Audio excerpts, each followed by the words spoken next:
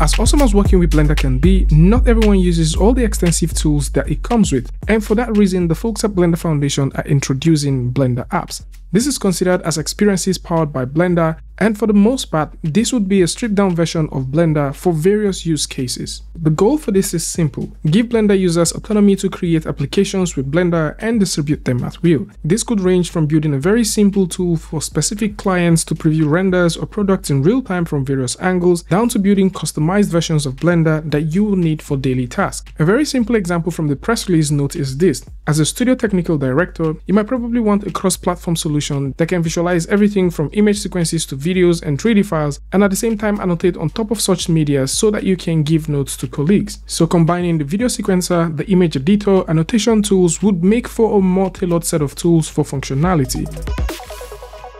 How this would work is pretty simple. This will start off with a set of templates which will be available on blender.org, although the previously created templates which you probably have can be copied and modified. And in terms of editing to create new tools, the idea for editing and creating tools will include having a blank canvas where components and functions can be added, and unlike traditional IDEs for programming, which requires compilation and debugging, this promises to have a live preview of changes, so once you make any edit, you'll be able to preview what the tool you're making would look like at the end of the day. And if you'd like to make custom edits to the tools which you've created, you'll be able to use standalone IDEs to customize or play with the Python code. There's also a proposal to provide the boilerplate templates to help creators achieve more functionalities like drag and drop, window management, and so on. This will be very useful as it will cut out the need for creators to type every single line of code.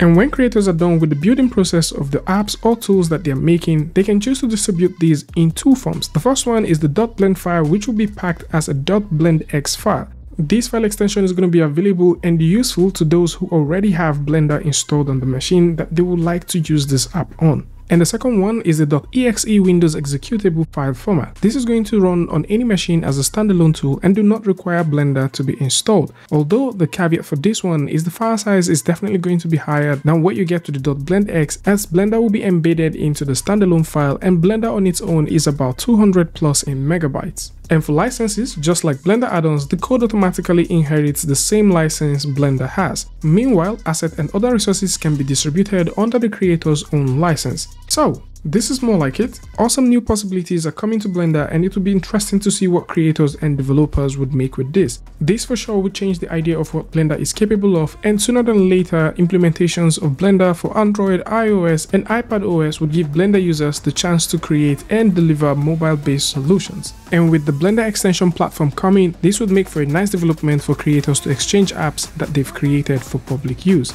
So, tell me what you guys think about this one in the comment section. Links to this is going to be in the description, so do well to check them out. And until I see you guys in the next one, peace.